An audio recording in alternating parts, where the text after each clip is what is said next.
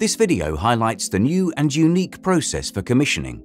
For installation, please refer to the detailed steps in the installation and service instructions. First, ensure the gas tap under the boiler is open and then turn on the appliance. Once the appliance is on, the display shows AP for access point. If you wish to carry out commissioning with the VitoGuide app on your mobile device, open the app and select Commissioning. Using the app, you will be guided through a simple step-by-step commissioning process covering all elements of commissioning. You will also be prompted to add the activation code for a VCare thermostat if you are installing one. To do this, simply download the Viessmann VitoGuide app on your mobile device and select Commissioning. If you want to carry out commissioning using the boiler display, press the menu button for approximately 4 seconds and C1 will appear. Start the filling program. The display shows the pressure in bar. To end the filling process, press the menu key for approximately 4 seconds until the next step appears. Start the venting program. The display shows the pressure in bar. To end the venting process, press the menu button for approximately 4 seconds until the next step appears. To follow the next steps, please always press OK.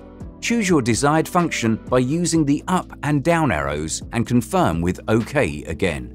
To set the gas type, press OK and then select 2 for natural gas or 3 for LPG. Press OK to confirm. Step C4 is not required. For step C5, press OK and select the desired flue system using the up and down arrows and the flue diameter option. To specify the length of the flue system, select the desired length in 1 meter increments. The maximum flue length depends on the flue system and diameter. Each flue bend of 90 degrees after the boiler adds 1 meter. To specify the operating mode of the heating control, select from the option shown and press OK. To specify the appropriate hydraulic scheme, select from the 10 most common schematics listed. For example, if you have a system with an unmixed circuit without a low-loss header, then please select Hydraulic Scheme option 1. More hydraulic schemes can be configured in the VitoGuide app. If you selected weather-compensated operation in step C7, then step C9 allows you to select which heating circuit is externally controlled. If an external EM-EA1 module is connected, select the desired option. If not, please select 0. To set the date, please select the day, the month, and the year.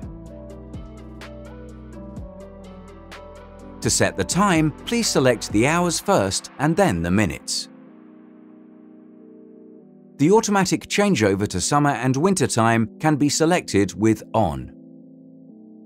With step C14, you can set the desired alternative plug 96 function.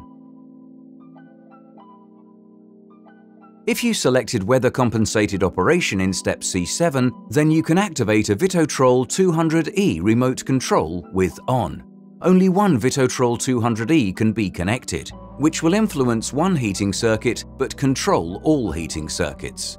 After completing the last setting, the end symbol appears in the display. Confirm with OK to start the flue gas temperature sensor test and FST is shown in the display. The system carries out a restart. The system is now ready for operation. You can set maintenance intervals via the VitoGuide app.